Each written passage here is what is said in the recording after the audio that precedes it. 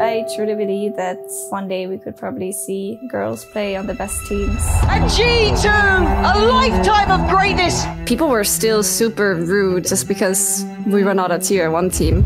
People don't actually understand what female tournaments are for. There is no one else in any of these games like G2. They are legends in their own right.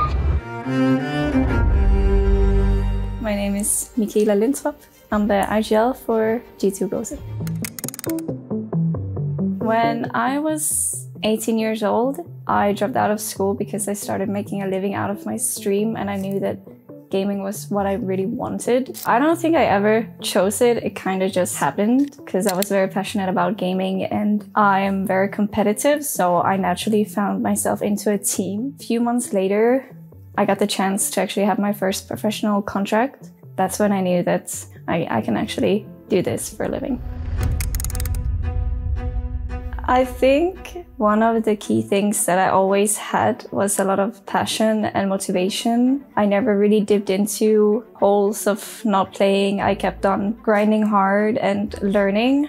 I have always tried to have an open mindset, knowing that I can always improve on something. It takes a lot to be a good player. Like, there's a lot of factors. Obviously, you need to have good mechanics, great aim. You need to be outgoing and outspoken and honest. Like, there's so many factors to be a good player.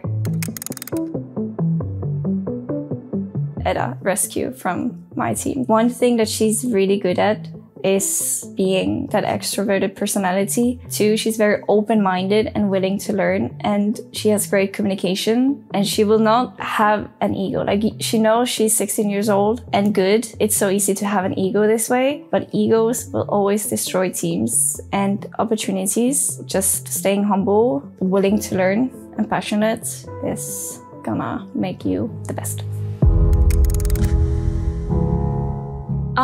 So let's take last tournament as an example, right? So we are going into the last game of groups and we lose it. We lose it 2-0, but the last map we get smacked. Like, we get 13-1. Like, it was embarrassing. When these things happen, I don't like to go in and read the comments about it because I think it's very unnecessary. Sometimes it is impossible to avoid.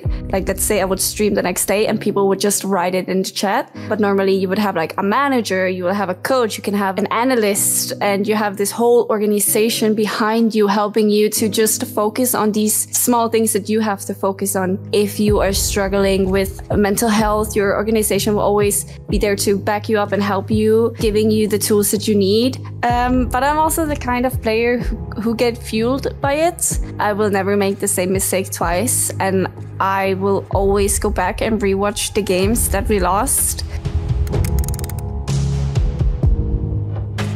The toxicity was actually way worse back in the day.